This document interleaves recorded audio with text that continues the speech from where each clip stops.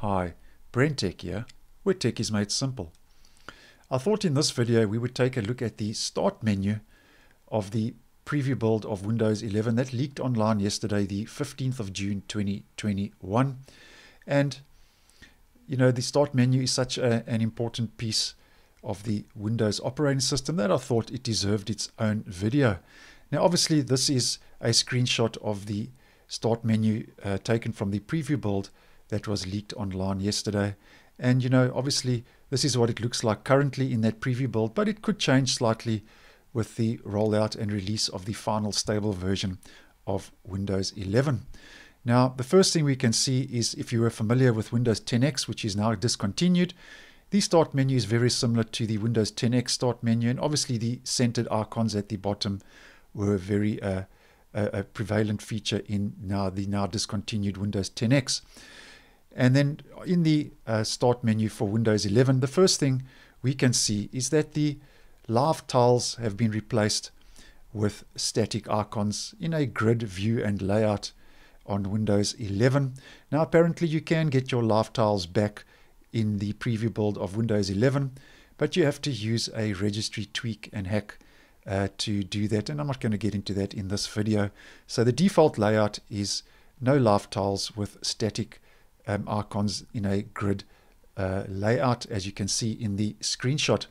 And then another little thing we can see are the colorful icons, which have the fluent design, and that is to match the look and feel of Windows 11 as a whole. And then there are two sections. You have your pinned at the top and your recommended at the bottom.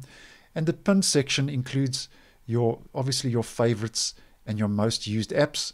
And then the recommended section at the bottom lets you access your recently viewed, documents and files and so on. And apparently this could be replacing the Windows timeline, which Microsoft is going to be discontinuing in the not too distant future. So obviously with Windows timeline going, this could be the new solution to your recently viewed documents and files in Windows 11. Now, by default, the start menu is placed in the middle of your screen, the taskbar. But there is a little setting in Windows 11 where you can change the start menu to be placed back on the bottom left corner of your taskbar.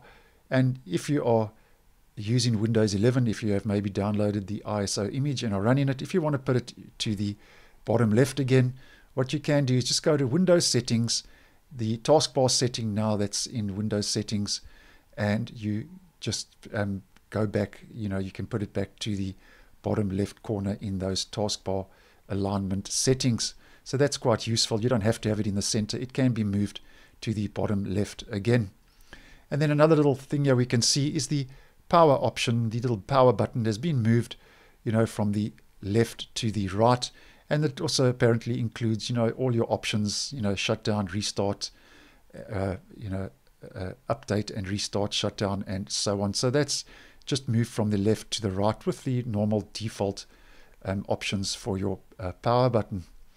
And then apparently the last thing we were just going to mention is that, you can also apply in the Windows 11 preview build, you can also apply an accent color to the background of the start menu as well. It doesn't have to be light or dark.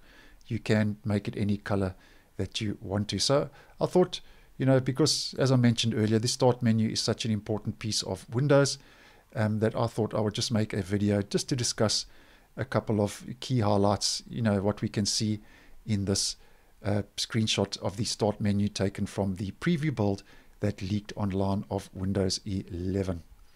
I hope you found this video useful. Once again, thanks for watching, and I will see you in the next one.